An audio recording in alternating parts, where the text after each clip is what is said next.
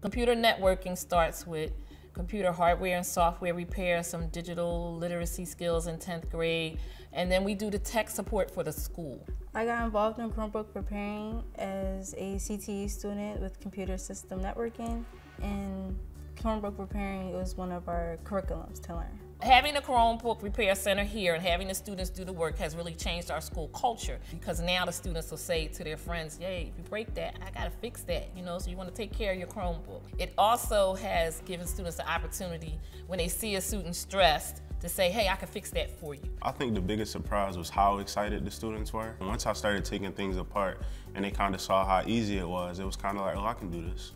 I have learned how to properly take care of a Chromebook, repair a Chromebook, and manage proper upkeep for it. The student that I related to the most was probably Naeem.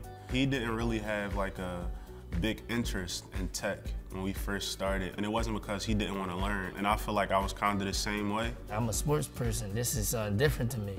How a monitor worked, how a motherboard worked, turn it on, connect all the cables. I started there, and then Ms. Walker introduced me to Chromebook repair and the makerspace. I never seen so many people ask me to do something for them. Like, I have everybody from around the school. They say, "Oh, Naima, fix it." They'll find me, I fix it in maybe like 5 minutes, and then give it right back to them, and they'll be happy. "Thank you, Naima." The opportunity to learn real-world skills and prepare them for college or career is important to students. The college path isn't for everybody, so I really push the apprenticeship route. Just getting out there, getting experience, so that when you go to apply for these jobs, they'll see that you know what you're doing and you have the certifications to back it up.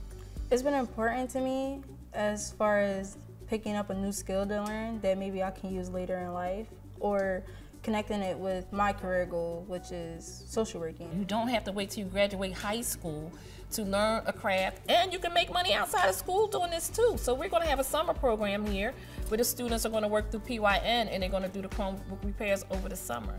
It's like now, you have real world skills, they're valuable, and you're gonna be paid for your skill set. It's good to try new things, because when I first joined it, I was judging the box cover. I was saying it wasn't for me, but it really turned out to be something that I could do.